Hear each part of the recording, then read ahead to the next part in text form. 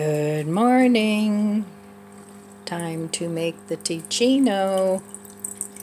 So I'm finishing up the hazelnut here, and I'm going to be moving on to a French roast. So this is kind of half and half. Well, we had a frost last night. I hope everything's still doing okay out there. It's not the first frost it's been through, so I guess it's okay. And it's only going to be like 49 today, so not the warmest day. This afternoon we're supposed to get some rain, so we'll see, but right now it's nice and sunny, which is always good. So I don't think I'll be doing any outside garden work today. I'll just take a little stroll through the garden just to see what's what, maybe clean up a little of the dog mess and call that good. I still have lots to do inside here. Always lots to do. So sometimes I have to make a decision of I'm just not doing anything today. Sometimes it's 2 or 3 days where I just do the minimal amount of things, and then I get my energy back, and then I start up again on doing what it is that's my main priority. So, stop dripping. Okay. So I don't plan on going anywhere today, but you never know. Tomorrow I have to take my mom to the dentist, so I'll be going out tomorrow, but I'm not going to shop yet. I'm going to wait till the beginning of next month and do a little bit of shopping then. There's just a few things that I have to get. I'm not going to stock up a lot on produce, maybe just some salad fixings, because I still want to work on the things that I have in my freezer. All right, I put a little less water in here today, make it a little stronger. So let's give it a try. Cheers.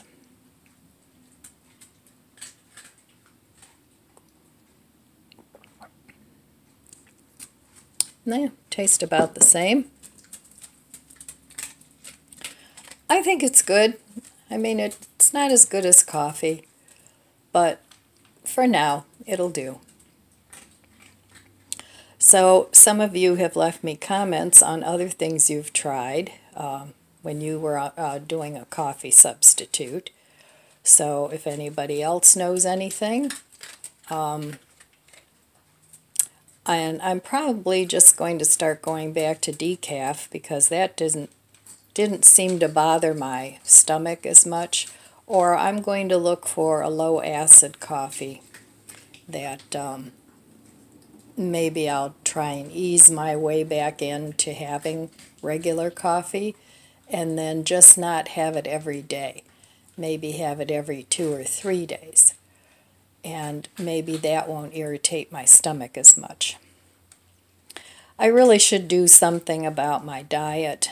I mean, I am a vegetarian, but, you know, there's still things that could aggravate your GI system, or multiple things. It doesn't just have to be one thing. You know, some people are lactose intolerant. Some people can't have gluten. Some people can't have both. You know, so, and I know it's very limiting into what you can eat, especially when you dine in restaurants, but I don't do that very often anymore, so I guess that doesn't matter.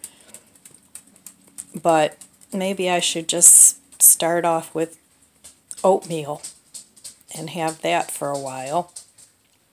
That has a lot of nutrition. And I don't think there's any veggies that bother my stomach. So I could have oatmeal and veggies. Gee, that sounds exciting. Anyway, I've had this problem for a long time. It's not new. And I have tried gluten-free for a while. I went dairy-free and went to the vegan cheeses and stuff. But then I realized that most of the vegan cheeses that you buy are mostly fat. So, there's not a whole lot of protein in those. And so I went back to regular cheese because at least you get some protein with that. I mean, you can make your own out of nuts. That would give you a little protein. But I don't know. I have to play around with it. And, once I get the gardening done, I'll have a little more time to fool around with that. So, and with me, because I mix and match a lot of foods, it's not like I can say, okay, I ate this today and that bothered my GI system, or I ate that today. I would have to eat the same thing all day long, maybe for a couple days, and see if it made a difference. So I guess it's a lot of detective work. I think you can go get allergy tested, but, a lot of the insurances don't pay for that. They figure, well, you've got an allergy to something, deal with it yourself. So I don't think Medicare would pay for that. So anyway, we'll just carry on. I enjoy food. I enjoy different flavors. I'm not real big on spicy hot foods, but I do like well-seasoned foods. So, and you never know, it could even be a spice that you're adding to your dishes. You'd probably have to just start off with salt and pepper. So, I'm not sure. I don't know. I have to do some research. And there's so many diets out there. Don't eat this, don't eat that. This doctor says this. Even the online doctors, it's like, oh, never eat soy, never eat avocados, never eat tomatoes, never eat this. And then the next doctor will say, yes, eat eggs. No, don't eat eggs. It's just all so confusing. So I guess you just have to do your own detective work and figure out for yourself what's going on, which happens to be happening a lot these days. Even with medical conditions. You go in, you have this test, you have that test. Oh, there's nothing wrong, your blood work is fine, blah, blah, blah. And you don't feel well, so then you have to start researching on your own. And then, not to be a complaining person here, but even the internet, you can't trust that because depending on the orientation of the search engine, it'll only bring up what it thinks you should know. Oh, things have gotten so complicated. So that's why I like simple. I just want simple. I don't want all this complicated stuff in my life. I don't want a bunch of complicated things in my life. I just want simple. So anyway, that's my rant for this morning. I'm going to enjoy my coffee and go over to my budget book, which is improving in as far as the finances go. So tracking things really helps a lot for me. Okay, well, I will meet you at the budget book, and we'll see what's what. Okay, here we are again. Today's the 25th, and I don't plan on spending any money, but yesterday I did not spend any money. And it's been difficult because I've been looking around on the Temu site, and I keep putting things in the cart, then I keep taking things out of the cart, but it's all useful things that I could either use for my garden or my kitchen. And those are two of my favorite places. But I haven't bought anything yet. I am doing a collab, so when that arrives, I did pick out some things there. And they actually do have a lot of really good things on there. But I'll see how the quality is when it comes. So this morning so far, I'm trying to figure out what to do differently next year with all my seed starts. Because what I have set up now up in my plant germination / grow room doesn't work real well because there isn't enough room in between the shelves where I have the lights. It's great for starting the little tiny seedlings, but once they get a little bigger, there isn't enough room in between the shelving. So I have to figure out something better for next year. But for now, I'm going to work with it and see what I can come up with. Have you ever noticed whenever I'm making a video, one of my dogs is getting a drink? That's what that noise is in the background. And then they mill around, so you hear all the tap, tap, tap, tap, tap. Well, anyway, so that's what I'm doing this morning. Just trying to figure out something different because you know the definition of insanity is doing the same thing over, expecting a different outcome. So I guess it's all trial and error. Life is all trial and error, actually. We do things real well, and we do things, we really screw things up, too. But the whole point is to just keep trying new things until you find something that's comfortable. Now, I've been doing this indoor seed starting for, 3 or 4 years now. I can't say exactly.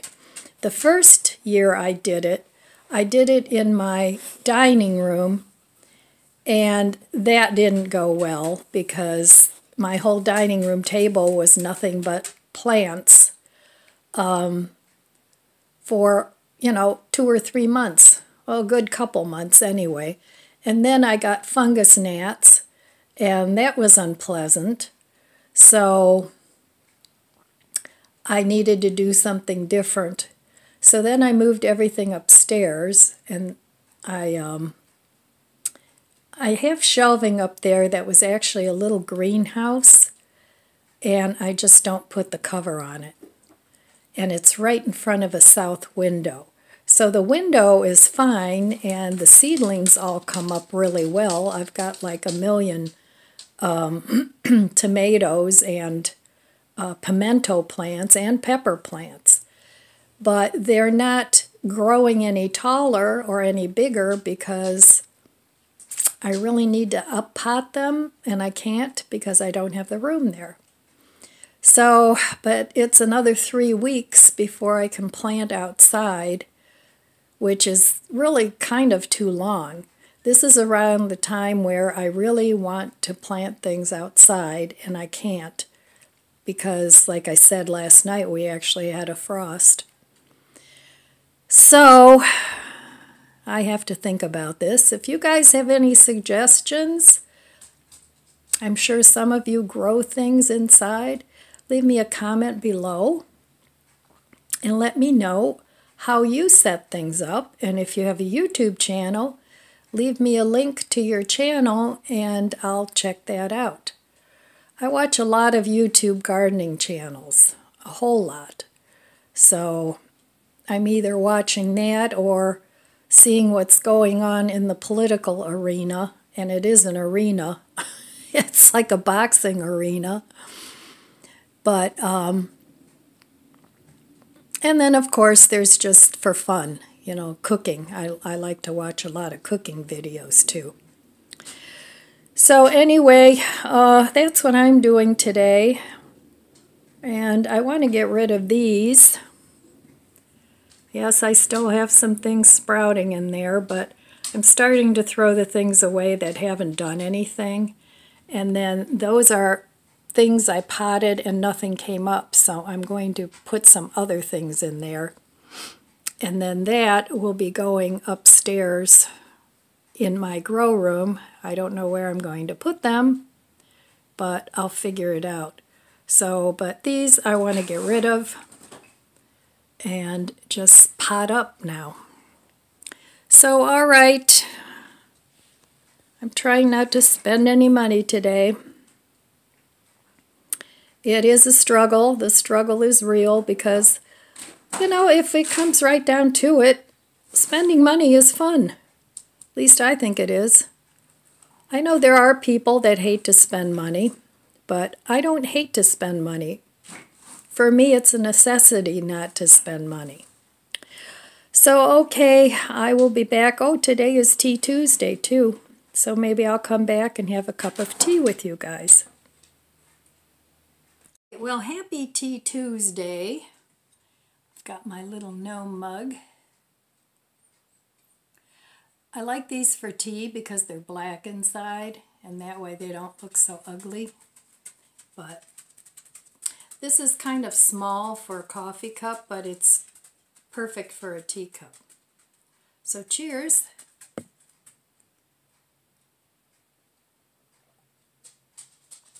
So I've been up in my plant room, which is actually my grandson's old room from when they lived here when he was a baby.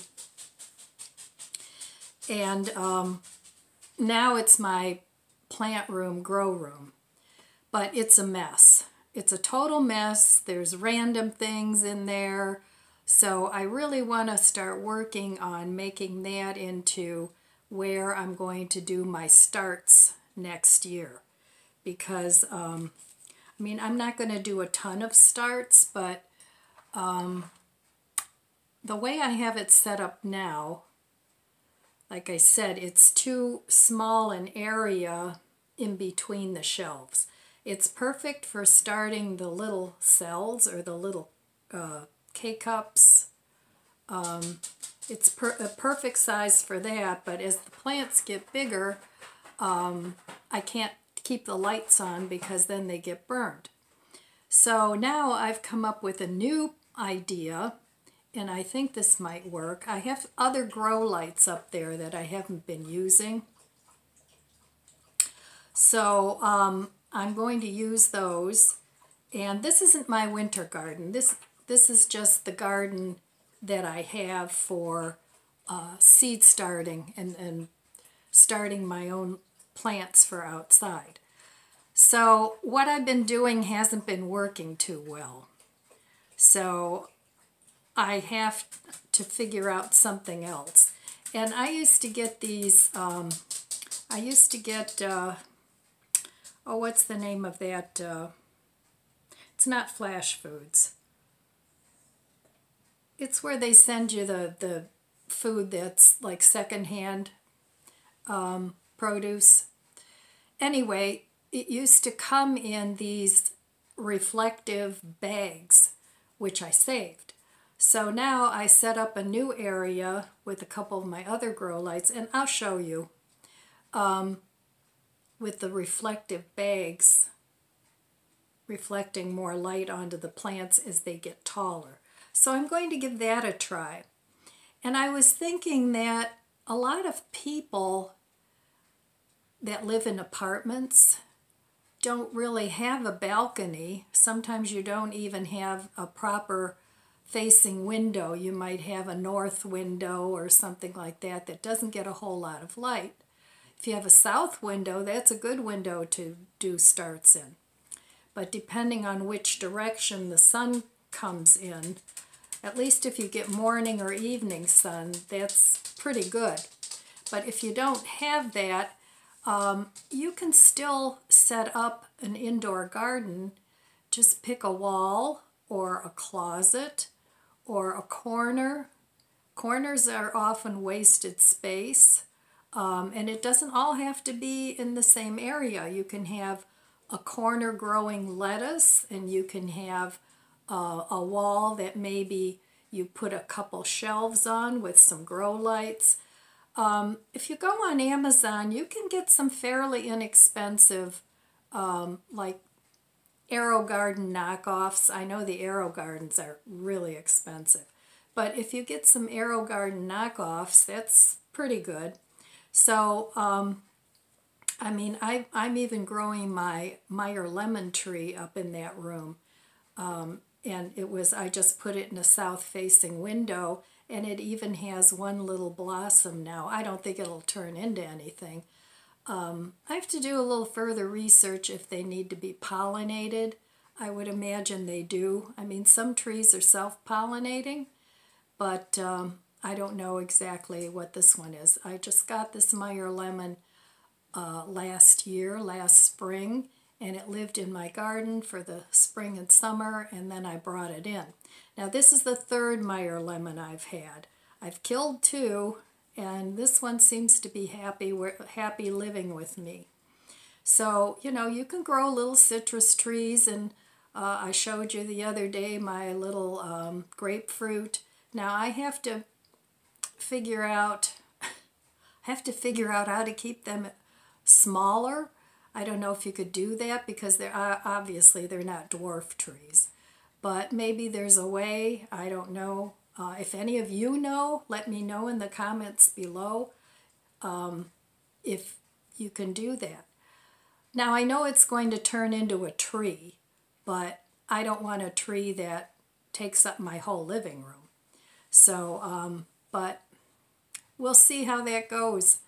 But the grapefruit and the blood orange I'm growing from seeds from the grocery store.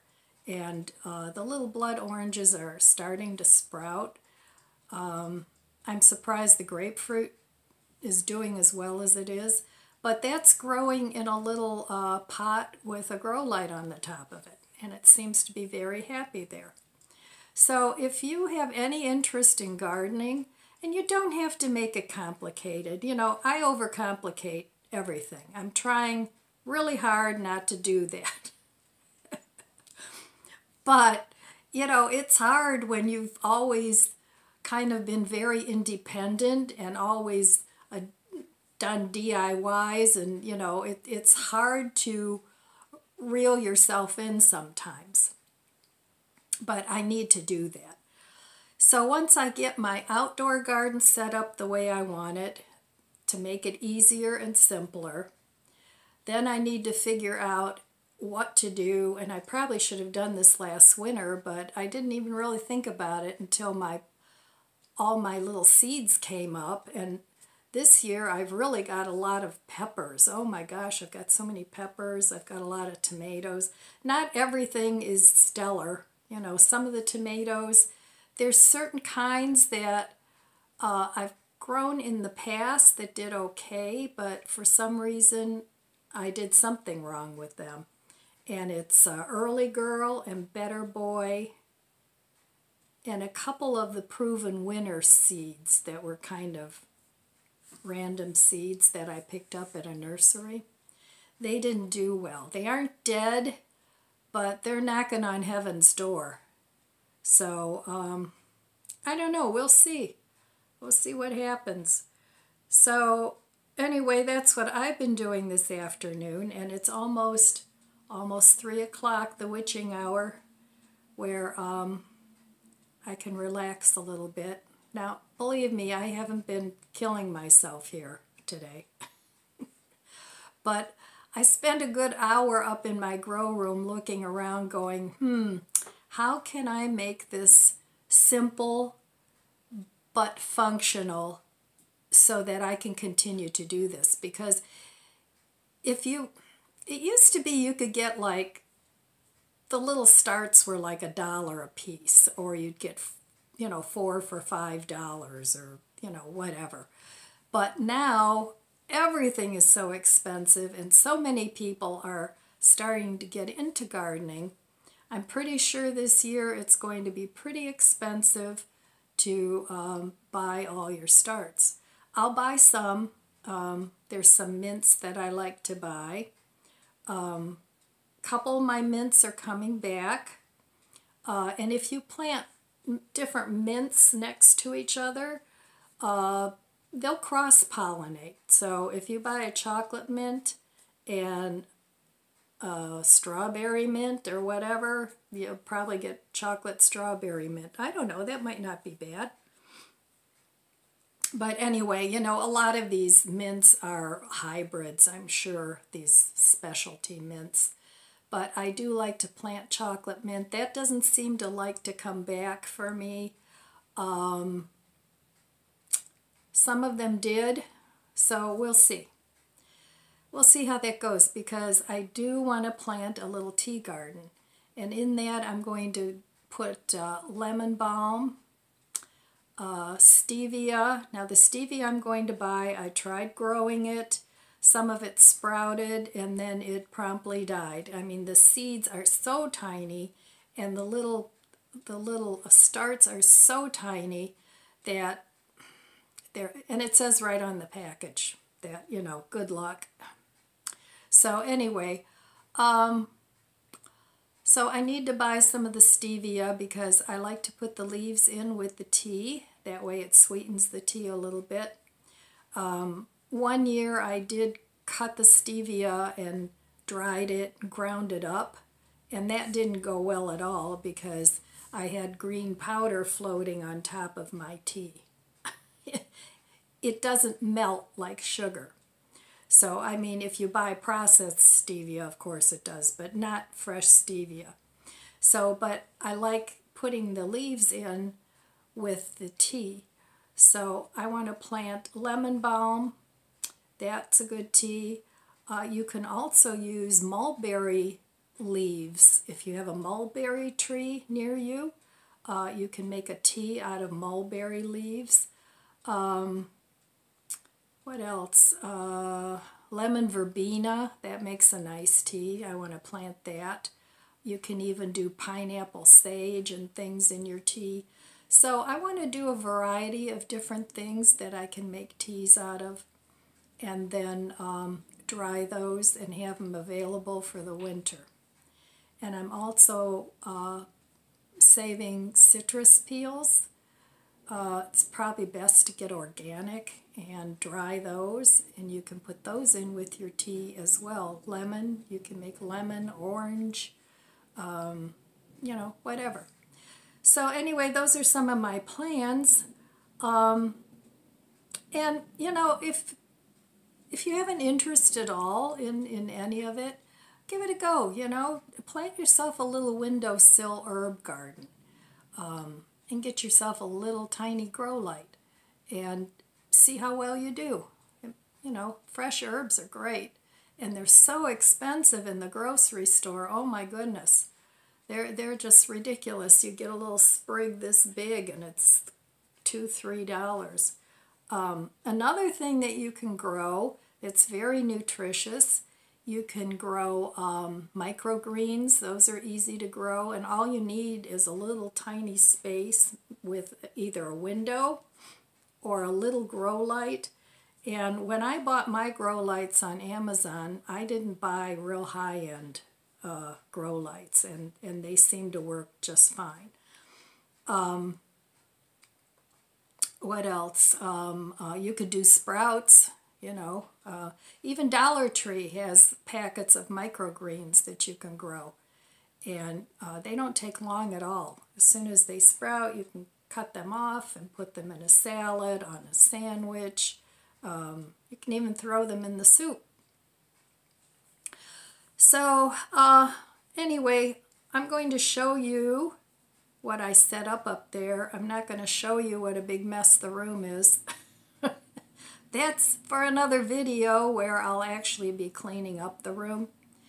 But I want to show you the setup, and if you get these silver bags that food comes frozen in, I'll show you what they are. Don't throw those away. Save them. Those are like gold. So, okay, without further ado, let me show you what I set up there, and then I'll be back. Okay, so this was just a lamp that I had, a desk lamp, and I bought a grow light bulb that I stuck in there, and the reason I like it is because it's adjustable. So I have that over these, and like I said, I have a ton of peppers. They don't grow real fast though, and they're really too small to fertilize yet. You want to wait until they get their true leaves. But so then I have these tomatoes. I have some calendula. these are the ones that are not doing well. For some reason they turned purple and the leaves turned kind of yellow, but like I said, they're not totally dead. So, and these were, oh, I can't think of the name of them right now. They're a flower. And they just got too tall and I left them too long. I didn't know what to do with them, so I don't know if those are Cosmos, that's what those are. I don't know if those are make it or not. Some of them are already kind of dead. So I have those, and then this nasturtium, that was growing out towards the window. It was getting tangled up in the blinds. So I have that. I have these little tomatoes. They're doing pretty well. These are San Marzano. These are a couple of eggplants. Then over here I have more tomatoes. And this is a little Meyer lemon. There's another one coming up. So these are various different tomatoes. So, but like I said, my poor little Cosmos, they didn't do too well. I'm going to try and save them, but these are all peppers too. But anyway, let me show you what I have set up. So these are the grow lights. They were not expensive. When I bought them, I think I bought them last year. Yeah, last year. They were only $20-some. So I got 2 of those. And the grow bulb was like maybe $5-6. So you can use a lamp like that. But this is what I'm talking about with the silver. Imperfect Foods, that's what it was. They used to come in that. And I have them down here, and I have them there. You could even make like a little grow tent, you know, tape it together with some duct tape and make yourself a little grow tent in a corner, and then put your lights in there, and Bob's your uncle. Okay, well, I just wanted to share that with you. If any of you are interested in starting a little garden, start these in the house, and then if you're lucky enough to have a balcony, you can grow it on there. Okay, well, I've shown you the other part of it. Oh dear. Sometimes this just gets... Okay, my phone has been freezing lately. It's old. I'm still using my old phone. This is that bug thing that I bought. I think it was like $16, and it's been doing pretty well keeping the fungus gnats in check. So, but this is my Meyer lemon. And this is the one little blossom I've got going, but it's got all kinds of new growth. So I put this, here's another option for grow lights. You can buy these shop lights and then put a grow light in there. So, and that's cheap. They clamp on. That's really cheap. So you can get 2 or 3 of those. But see, this is good for little starts. But then once they get too tall, then they're too close to the lights. So, like these, see, these did not do well, but they're kind of on their own now. And I have some asparagus coming up, and these were old seeds. So I just planted a bunch of old seeds. I don't know if the rest will come up or not. And then back there I have little perennials, and this is a red pepper. And like I said, these are all tomatoes, but they didn't do well. So I'm starting some more eggplant here, and these are just the plastic bags that you get when you get like pillowcases and stuff like that. So I save those and I use them as mini greenhouses. These are all calendula. I have a ton of pimentos. These are all pimentos. And a few peppers, more peppers, and these are all different tomatoes. I didn't plant these that long ago, so they're still pretty small. But anyway, and these are the grow lights that I have. They're just kind of under the counter lights. So maybe you can see it better here, I don't know. And they just have a switch. The only real good grow light I have is this one up here that I bought at Costco a few years ago. But I haven't seen it since then. Those are actual grow lights. But I think I paid $50 or $60 for that. And the frame here is just those little greenhouse frames that you can buy. That's all this is. And then I put extra shelves in there, and I just zip tied them. And then I mounted the lights underneath. And then this is where I keep my heat mats.